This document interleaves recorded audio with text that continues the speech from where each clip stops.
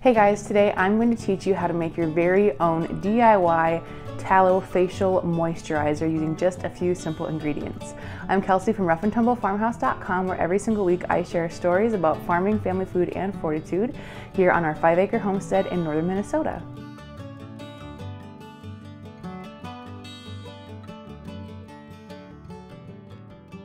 So we're going to cover a lot of bases here with this tallow face cream. If you already know about tallow, don't really want any additional information, I'll put a little note here at what time marker to skip ahead to go ahead and make your own tallow face cream. But there are some things I want to cover here, including essential oil safety, different sorts of oils are going to be mixing in with the tallow, that sort of stuff. So you probably want to stick around just so you get that information. So first of all, what is tallow? Tallow is an animal fat that comes from ruminants, so from sheep, goats, cows. I'm going to be using specifically grass-fed beef tallow for this recipe today.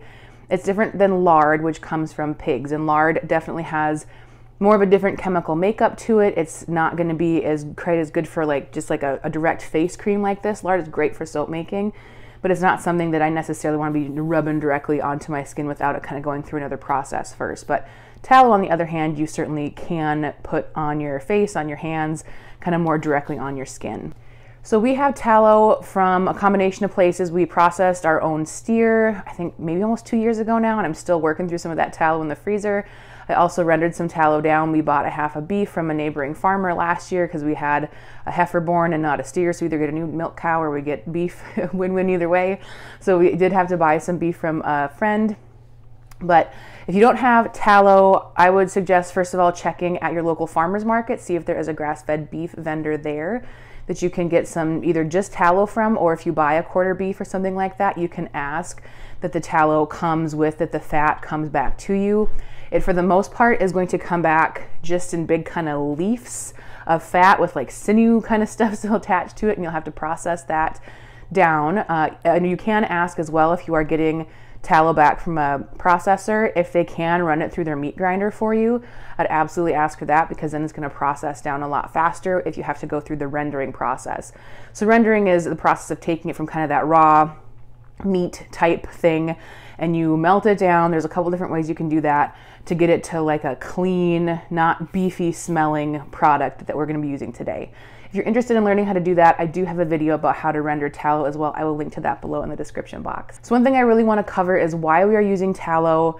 Is tallow good for your skin? And this is something where I'm absolutely not going to blow smoke. It's one of the things that I really take a lot of time and effort as I try and make sure I'm never sharing with you guys things where it's just, oh, drink this elixir syrup or put this magical beef fat on your skin. It's going to solve all your problems, because I like to make sure that things are research-based, that it's not just, I put a lot of weight and trust, and I do try just kind of like folk remedies, but I a lot of times want to make sure, like I said, I'm not blowing smoke, that I'm giving you actual like science-based information on things. So tallow, unfortunately, there is not a lot out there in terms of resources that tell you exactly why it is so good for your skin. So we do know it has some certain fatty acids in it that can be really good for your skin, lots of triglycerides.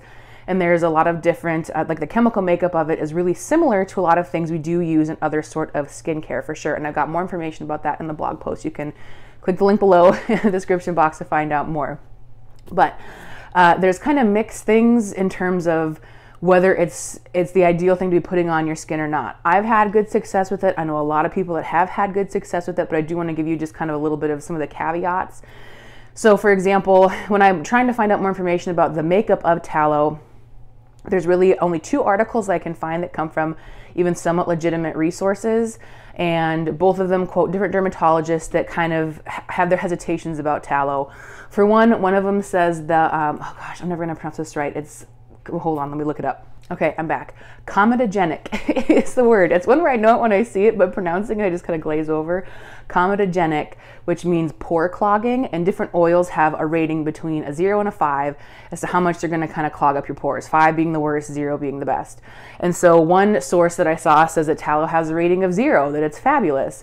And then some dermatologists that I was reading in this article, they said that it has a rating of 3, which is a little on the higher end of things. Another potential negative of tallow is it does have higher amounts of oleic acid, which is something that is also in olive oil. So olive oil typically isn't great for face stuff because it tends to be a little more irritating if you have acne prone skin. So, but then it does have other components and elements to it different than, say, olive oil, that might kind of combat that. So it's a frustrating thing when I'm trying to find, good solid sources where I can say, yes, this is great because of X, Y, Z.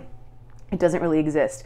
The places that are talking the most about tallow in terms of my research are just other bloggers and people who sell tallow products. So it's not that I don't trust these people, but it's like they have a horse in this race. They're trying to sell you tallow already, or they're trying to get you to make their tallow face cream like I'm pitching you today. So I just want to make sure that I caution that while tallow has worked great for a lot of people, it works great for me. With any sort of skincare product, make sure you are testing a small amount first. I would not recommend you go out and get a huge amount of tallow and planning on making like all this crazy tallow face cream, because maybe it's not going to work well with your skin.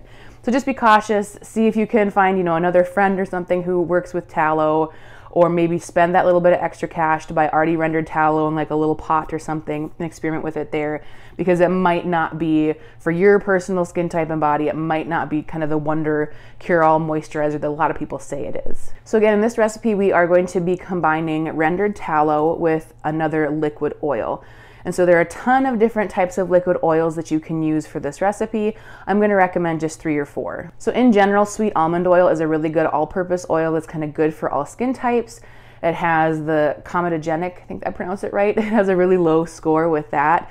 So it's a good one for using on your face. So sweet almond oil is a really good option. If you maybe have nut allergies, another good choice is apricot kernel oil.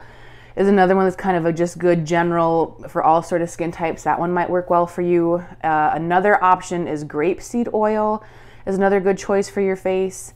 And then the two kind of like queens of facial oils are jojoba, the Jojoba, jojoba is how it's pronounced, jojoba oil, and then also argan oil. Those are all some really good options for this. I would stay away from olive oil, coconut oil, any oil that's kind of like a thicker sort of oil. You don't want to use that on your face. And please make sure you are using, what's the word I'm looking for, like pharmaceutical grade, made for skincare oils. Don't use stuff that you buy in like the cooking section necessarily, because it hasn't been rated and processed to where you're wanting to use it for skincare. Okay, the last thing we're going to talk about in terms of ingredients is essential oils. So it is completely optional to add essential oils to this, whether you want to or not. Honestly, it's optional to even add the liquid oil. If you just want to take some rendered tallow and rub that on your face, go for it. Or rub it on some dry spots you might have.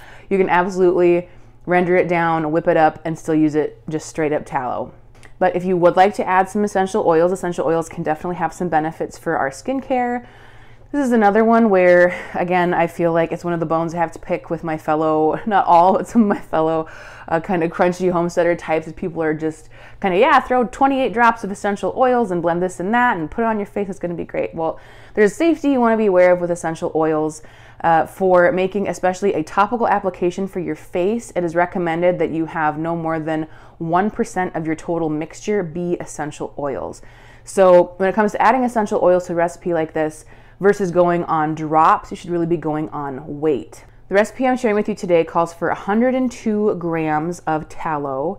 It calls for 20 grams of a liquid oil, and then just 1.5 grams of essential oil. So that's not very much. It's actually, I've had kind of a hard time getting my scale to even measure just a single gram, because my goal was to put drops in until I hit 1 gram, count how many it was, and then add half that many again, just because it doesn't do 1.5 grams. Maybe you have a very, very specific scale that'll do that. Mine does not. But essential oils do not all weigh the same. So to say to put 30 drops of eucalyptus oil in and then 30 drops of rosehip oil, they might not weigh the same amount. And if they don't weigh the same amount, you aren't actually getting that percentage right for the dilution rate you should be using for an essential oil, especially on your face. So one thing that's nice about that dilution rate is it is safe for pregnant and nursing people.